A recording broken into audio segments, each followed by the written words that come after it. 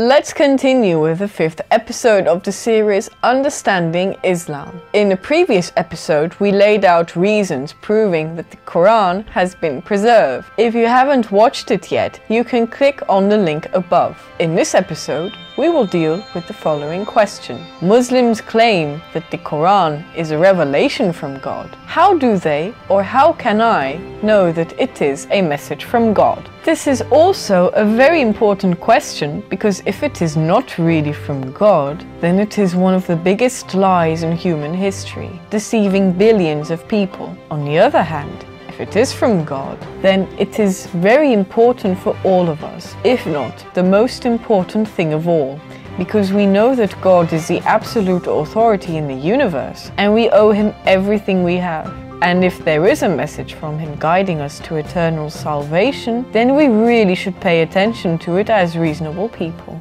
Firstly, before exploring whether the Quran is a message of God or not, let us check in a general scope whether it makes sense that God would communicate with people or not. Who is God? God is the creator of everything around us. He is the creator of the universe, the galaxies, the stars, the black holes, the earth, and all of the living beings.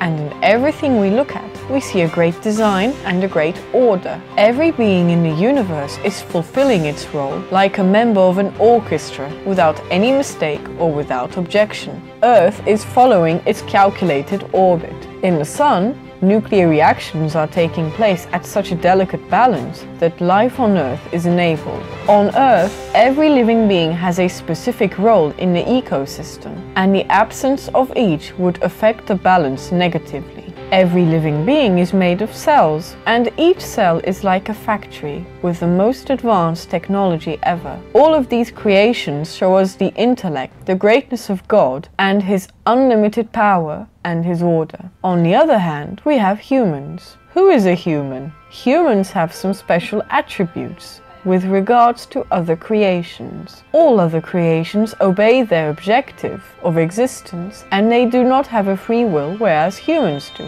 Humans can make free decisions. We have free will. We have the capacity to understand and evaluate, through which we can justify our decisions. We have a capacity to appreciate the universe. We can also build civilizations. And while making decisions, we can choose for the good or for the wrong, for the things which are better for society or for the things which can harm others. As a result, the free will of humans manifests itself in society, and every single individual is different from the others. Some people just devote themselves to the well-being of the society, whereas some others become criminals and harm tens or hundreds or even thousands of people. And in the end, all of us will die. Well, what happened? Will the greedy and harmful ones benefit from what they have done to others? Will the good people not be rewarded? What is the role of humans?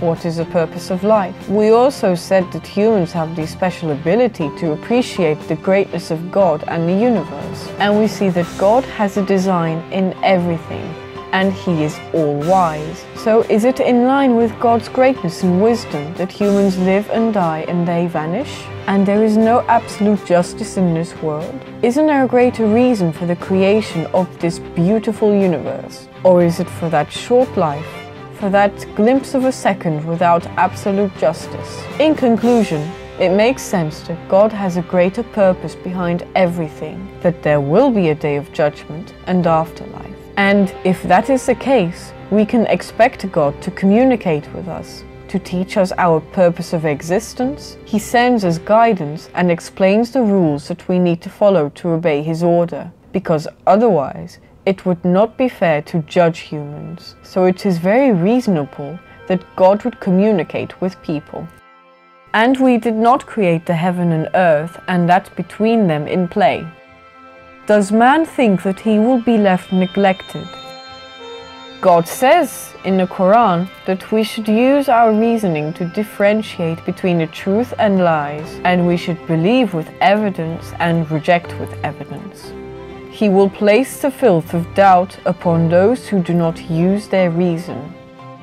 Indeed, the worst of living creatures in the sight of Allah are the deaf and dumb who do not use reason. Can one who knows that whatever has been sent down to you from your Lord is the truth be equal to one who is blind? It is only those who are endowed with insight who pay heed. O mankind, there has come to you a conclusive proof from your Lord, and we have sent down to you a clear light. Following these principles, if a message is really from God, then it should fulfill certain convincing logical criteria, such that we have clear evidence that the message is from God. Some of these criteria could be as follows. It should not have any internal conflicts. It should not be in conflict with what we observe in the external world, namely the universe. It should make sense to follow the recommendations and rules. It should be in line with human nature, psychology, and sociology. The messenger of the message should be reliable, and maybe there should be some convincing information which proves that it cannot have been written by men. This concludes our current episode. In the following episodes, we will go over each criteria one by one, with God's permission. If you have any comments or questions, please share them with us. And don't forget to subscribe to follow our future videos. Till then, peace be upon you.